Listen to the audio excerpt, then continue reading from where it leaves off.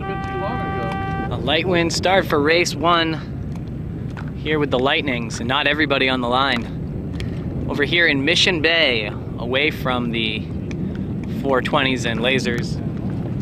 Boat 2 coming off the line first. That's Corbin Kirk sailing with Michael Dahl and Daniel Sagerblum. They are one of the favorites here at the Sears Cup.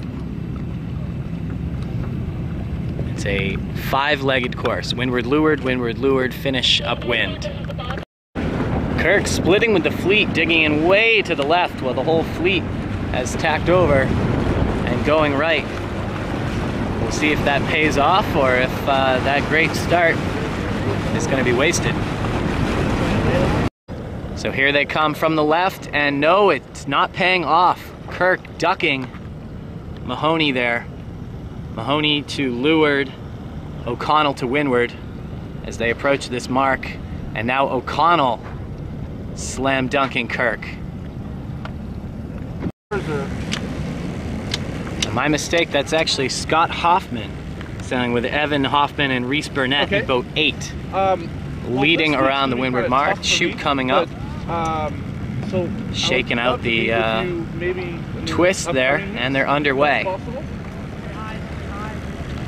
Kayaker narrowly escaping the fleet. You're good. And Corbin Kirk has worked into second. Okay. So Kirk not totally out of it here. Okay, cool. Here's O'Connell.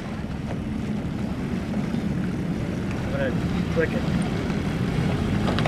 That sounds awesome. Next around is Mike Carr skippering. And here's Mahoney. All right, thank you. Sailing high.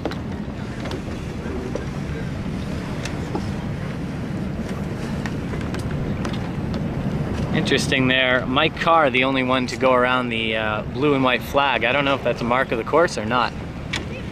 But they are the only one who has done that. Dylan Vogel is next around, coming around the mark now. Steven Nilsson. And now the rest of the fleet. Jacob White, Kate Anderson, and 2 more boats here.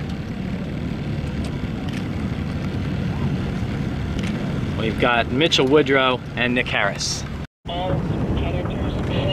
Boat number 4, Mike Carr, the only boat to have rounded the top mark, sails beyond the gate, tries to finish, just heard a hail of protesting the race committee.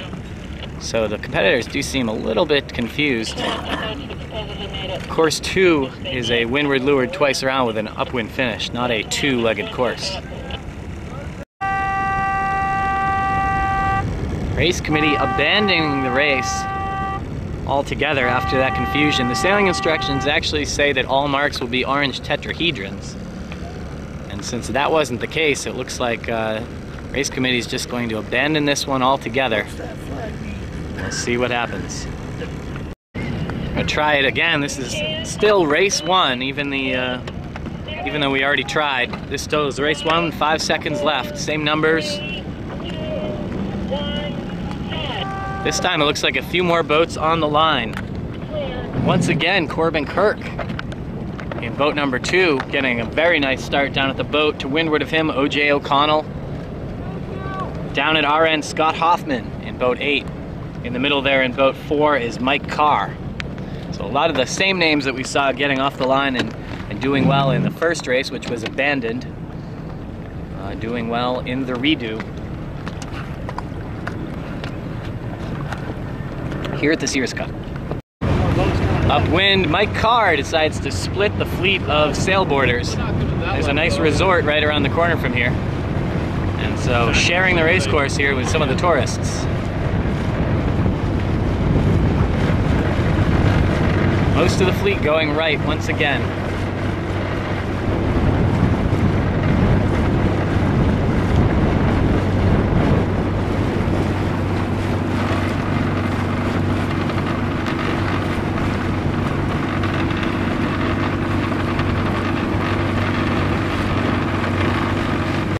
One boat working on the left side here, O.J. O'Connell, Kyle Seneff, and Ben Wilkinson.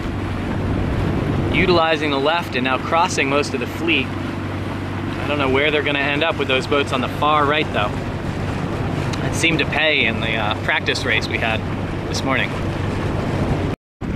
And on the cross, that's a no. So O.J. O'Connell in second place now. And the first place boat, boat 3, Ben Mahoney, sailing with Jack Famiglietti, Famiglietti and Samantha Tornice. They round first.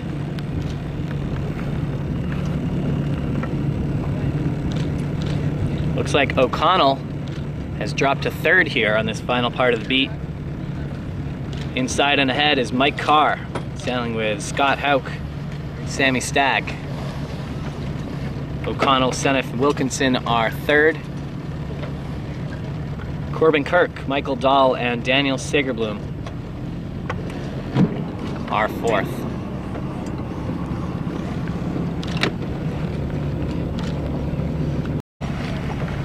Nick Harris and crew are next. Scott Hoffman and his crew just jibed there. Dylan Vogel is next. Jacob White. And in front of us here, Stephen Nelson. Next is Mitchell Woodrow. And still on the course here, Kate Anderson. Wow, with the delay this morning in the abandoned race, it's time for us to go and check out the other course. That's the way we're going to leave it for race number 1. Check back tomorrow with more racing here at the Sears Cup.